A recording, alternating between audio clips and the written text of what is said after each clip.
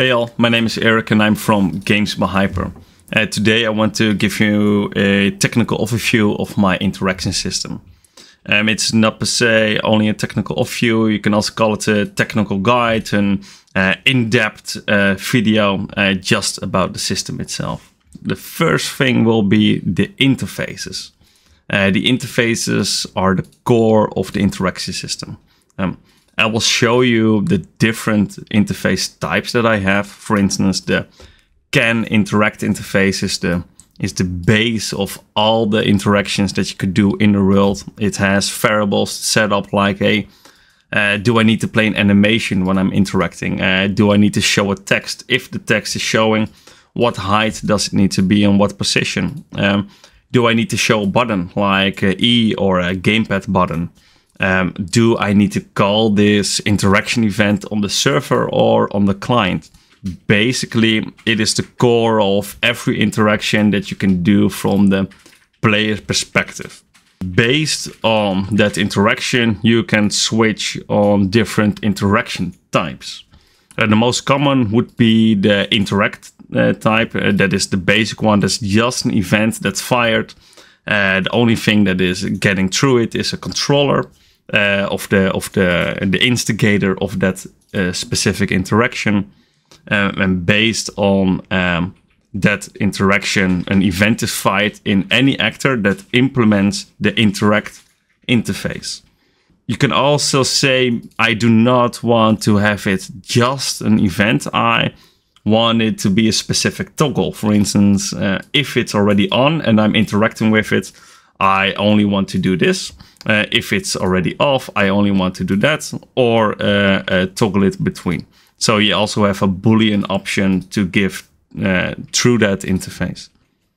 And the third one is a grab interface, and the grab interaction type is, in this case, holding the mouse button and have like an immersive feeling to pull the chain or rotate a wheel or something like that. It's just something extraordinary. Of course, it's not limited to only these interaction types. I encourage you to build upon my system. I think this just gives a perfect base for any interaction system. I will show you the examples right now of these specific interfaces. If we navigate to the interaction folder under the Hyper folder, we can see the folder interfaces, and in the interfaces we have 4 different interfaces. These are the ones that we just talked about. It's the can interact, the BPI grab, and the BPI toggle. Just to give you an example, we have here a button, and this button, we can walk towards it and we are able to interact with it from the character perspective. So by pressing interaction, in this case with the E. So how does that work? Here I have the BP button input interaction master, and we can navigate to the class settings. In the class settings, we are able to see that it implements 2 different interfaces, the can interact and the interact. The can interact interface itself has all these specific interaction functions that we could override. One of the core things is, of course, can interact, is that true or false? You can switch that dynamically. For instance, if the character does not have the required level to perform the interaction, we want to say, okay, it's false. We are not able to interact with this. Just an example, we have a level manager. In the level manager, get a level. For instance, let's say get character current level, and only if that one is greater than 10, if that is true, then we are able to interact. So that is how you're able to use dynamically based on the player that is interacting with a component in the world to say, hey, are you able to switch on this? This is a very specific example for based on level, but you can imagine hundreds of different implementations based on specifically this. Another thing is, should the server execute the interact call? If this one is false, it will be executed client only. And if this is true, it will be server based. And In some implementations, you would like the server to be in control, and sometimes the client. It's your choice. You can switch it up based on whatever you need.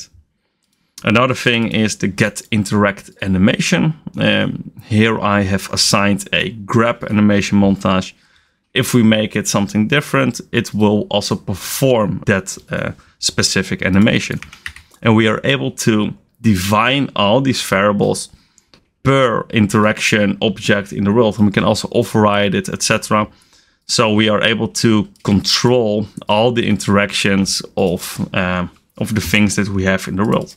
So also the sound, also the text location, also getting the interaction text. The getting interaction text that could also be dynamically. Obviously, in an inventory system, you would want to set this text based upon which inventory item you are seeing, etc. So I would, for instance, if this interact interface is assigned in an inventory item, I would have a variable, for instance, get inventory item. In that inventory item, get the item name, and that item name I can connect into the interaction text. The other interface is the interact itself, and that means it is listening to any interaction that is coming from an event. In this specific example, this event is being called when the player is pressing the E button in the world. So to give you an example, I'm walking up this button, and by pressing E, that specific node is called. Let me see. We're adding a breakpoint. We're going to play. I'm going to push E, and now it's going to fire because the player is instigating an interaction with this specific button. This button is listening to this interaction. When this interaction is received, it will check, okay, some conditions for this specific button. And if it's received, okay, what kind of function do we need to call? And here we have different events that are being called based upon the interaction that we are calling. Let's check out the interaction components. The interaction components is the core of all the logic behind the interaction itself. It uses the interfaces, but to be able to execute the interface calls, we need to do line traces from the player perspective. I have defined a basic and an advanced component. The basic component only implements the interaction trace from the player itself. The advanced component has extra features. For instance, switching based upon different interaction types like the grab and the toggle, etc. But also to make sure we can define interactables in radius. So the core logic can be divided into three things. That is the can interact trace, the interactables in radius, but also it requires the interaction trace channel. And the trace channel is set up. I will explain these three to you right now with some examples from my demo project. We are able to navigate to the blueprints folder in the interaction system. In the blueprints folder, we can find the components, the basic and the advanced. We will start with the basic one. And the basic one is the minimum required for the interaction system. The first thing that we do is we start an interaction trace locally on the local controlled player. And that interaction trace is done via a timer. Currently it's being done every 0.1 seconds. So every 0.1 seconds it fires a trace to see, am I currently looking at something that I'm able to interact with? So let's take a look at this specific function, because this one is being fired every 0.1 seconds. And this function is a big one because it needs to do a lot of different checks. But the base is this one.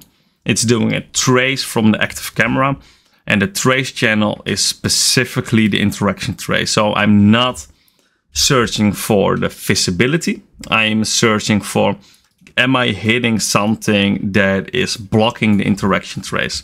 And I'm doing that from a current camera's perspective. And obviously I'm adapting it dynamically based on what kind of length your current spring arm is, etc. Just to make sure that it works dynamically based on how far the camera is from the player.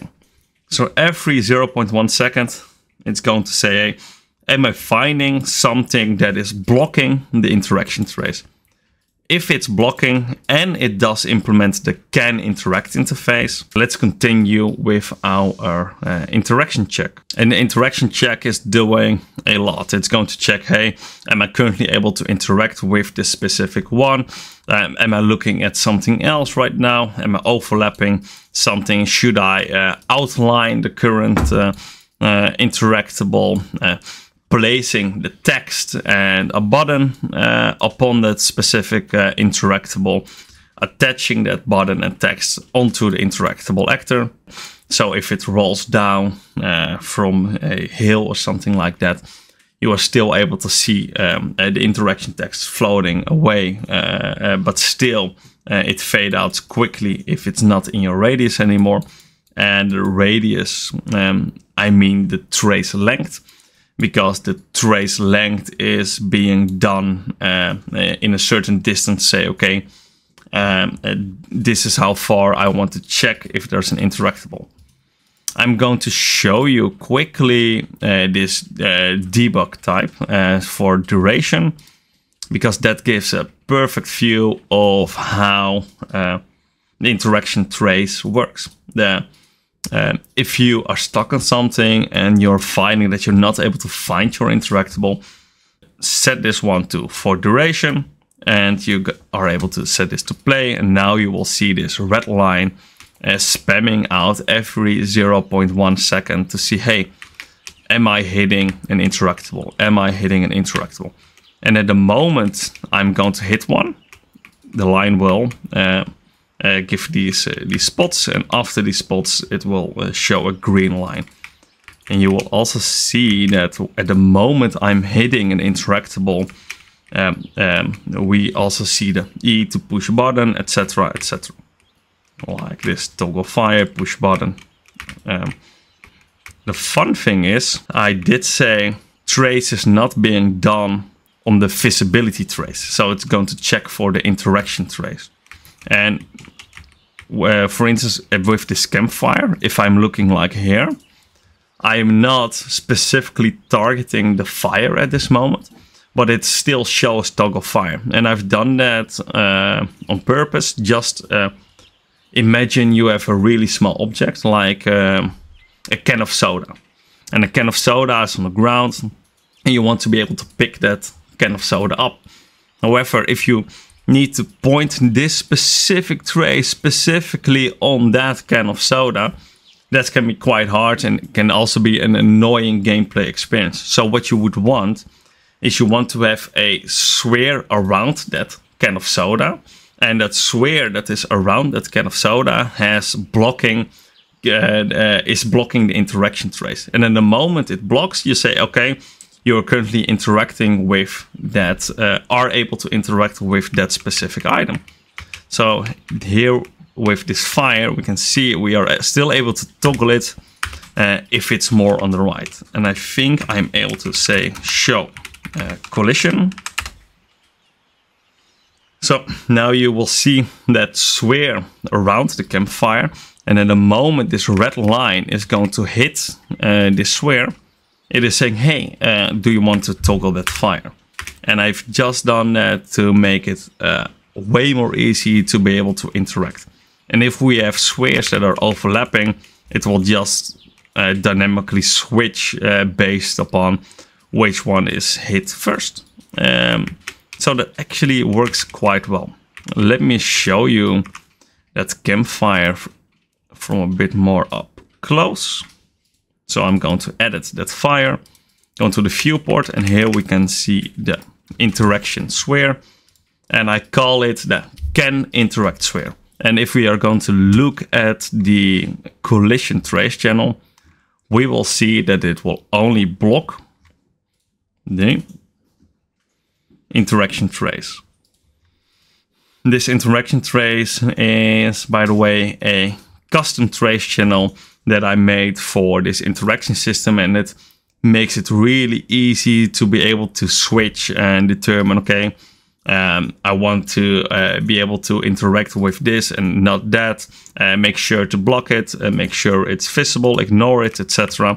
You now have full control and you're able to switch however you would like. I think that gives a really good overview on the can interact trace. And the can interact trace obviously does a lot afterwards. And that's just all kind of logic for canceling, switching outlines, etc. Making sure the text is spawned. If you want to go more depth, you can look here and try to read the comments and see what's happening there. But it's not really important right now to understand the core of the interaction system itself. Let's now take a look at the interactables in Radius. What I mean with it is, you can imagine if you play a game like Valheim, for instance. If you play Valheim, also Assassin's Creed, etc. There's a lot of follies, and sometimes there are small objects around in the world which you probably want to pick up, and you want to give some kind of a notice to the player. So, hey, did you know you're able to interact with this item? Sometimes you don't even see the item because it's lower in the grass, but still you want to give a small note to the player to say, hey, please check out this small note. And about that small note, if you look at these two buttons right here, the yellow one and the white one, you see this small white dot above it. And that means, hey, this is an interactable. You are able to interact with this. When I'm moving out of that radius, it is not showing anymore. And it is good to note that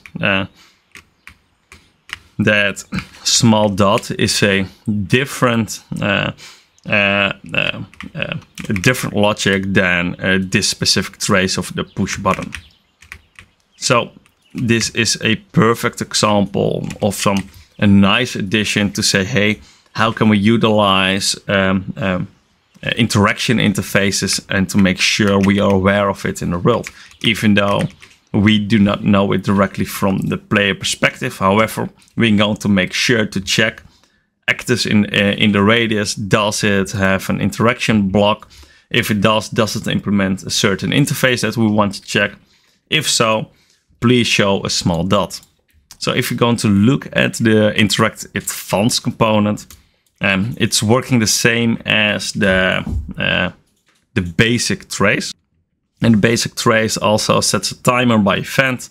It fires every 0.1 second. You can switch the time based on your liking. I like it like this. It's quite frequent. It's frequent enough, but it's not as heavy as on the tick.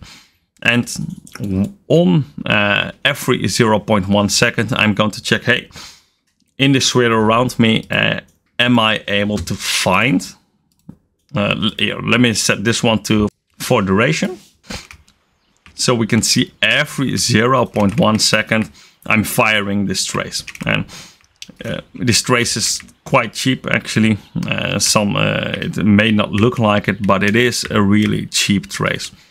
And at the moment we are able to find interactables, you will see the line turns green, it will perform a hit, and it will show the button above it.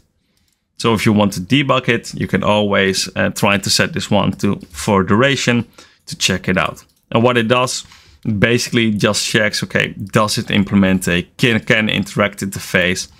If so, do all kinds of things like spawn the interactable radius icon above it, etc. Place any text if needed, whatever. And that is all being handled in the advanced component. The advanced component is a child of the basic component, and the basic component includes that basic interaction trace. However, the advanced component also includes a function to switch upon interaction methods. And if you're going to implement new interaction methods, like Well, I don't know. I have no idea. But for now, I only have the interact and the grab as basic interaction types. At the moment you want to add something else, you can open this function up and you can add your interface to your liking and be able to switch. Okay, now I do not want to perform the interact anymore. I want to perform the grab logic. Just an example. Here I have the pull chain. This right one is fired via the normal interact interface. That's the most basic and the most common type, and it's just switching once. It's just saying, hey, activate it, bam, that's it. This one is performing a custom interaction type and say, hey, now I do not want to only fire it once. I want to hold it. I want to keep flowing information from this controller to this object. And I want to handle things in that object based on what I'm currently doing as the interacting controller who's holding it. You can obviously look at it in detail in the code, how that's implementing. But the core is that you're able to adapt different interaction types quite easily. And it's really sustainable to make large multiplayer games for your liking. This one is also a hold one, and now I'm rotating this manually with my mouse, and I think I am able to switch my camera to, well, you can imagine the camera should be a bit more forward, but the trace is being done still from the camera's perspective, and therefore this still works. I think now I have showed you the core of this interaction system about the technical perspective. Obviously, there is a lot more to it than what I just told you. What I just told you is the basic knowledge that you require to understand this interaction system. It is good to know that the way this interaction system is built up, you can use it for anything. For instance, I'm using it for the inventory system. I'm using it for my farming system. I'm using it for interactables in the world. I'm opening campfires, lighting fires. I'm looting my enemies, etc. It is really scalable and it's also replicated if desired. What I can show you are still a couple of examples on how things are implemented.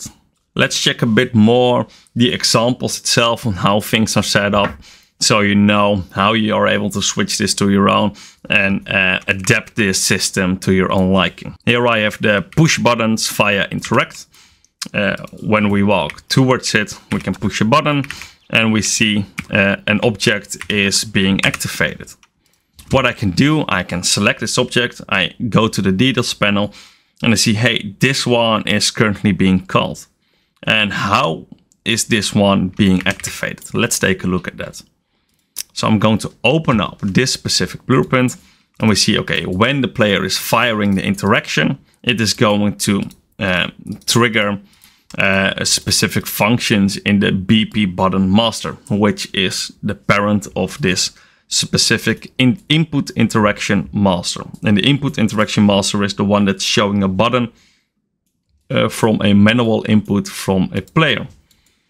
When the button is down, we saw, hey, it's going to do something. So let's take a look at this button down event. First of all, it's going to play an animation. So the button is going down. And eventually, when the button is down and the right conditions are met, it's going to say, hey, I want to execute this function, execute triggers. And execute triggers is a core function that I made in this specific button. And it is going to check what type of activation do I need to do. Do I need to activate all the targets that are linked to this regardless of the state? If so, just call the interact.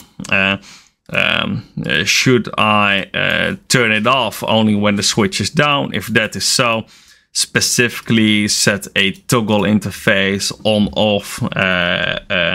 or off. Or should I use a custom toggle?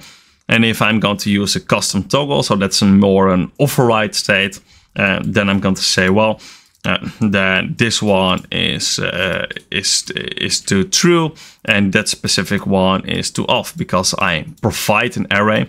Which targets do I want to turn on and which targets do I want to turn off? So let's see how this one is implemented. So it's going to say, hey, use the interaction event and turn off when the switch is down, is on, and currently it's this light bulb interface. So that's this specific actor. I'm going to call that. So let's try it out. So this one, the trigger is now down and the button is going on. So the light is going on. And when the button is up, the light is going off again. And what did we see here? It says turn off when the switch is down. So we are able to look at this specific code. Turn off when the switch is down, that one is true. Is the trigger currently down? And the down means pressed, so that it does not mean in the space. So only if it's down, make sure to execute it. So now it's down. So if it's down, I'm going to turn it on. And if this one is up, so when the button is up, I'm going to turn it off. I know the words can be quite confusing. Sorry for that, but basically it's just going to say, hey, when the trigger is down, in this case pressed, turn it on. When it is up again, turn it off. So that means, because that specific checkbox is triggered, that means that this one is going to listen to the toggle event, because this one is saying, hey, this actor, I'm going to execute the toggle interface as long as it implements the toggle interface, of course. So I already know if I'm going to open this specific light bulb, it will have implemented the toggle interface. So now we see here, hey, it has the toggle interface, and based upon if we say force it on or force it off, it's going to switch it on or off. I'm able to add a breakpoint here. I'm able to play. And when I push this one, it will say, hey,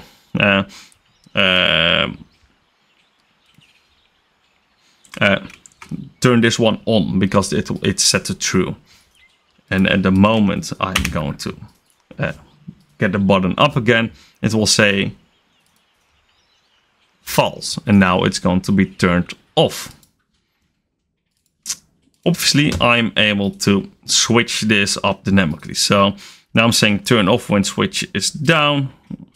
Let's say, let's try this. Try this the other way around.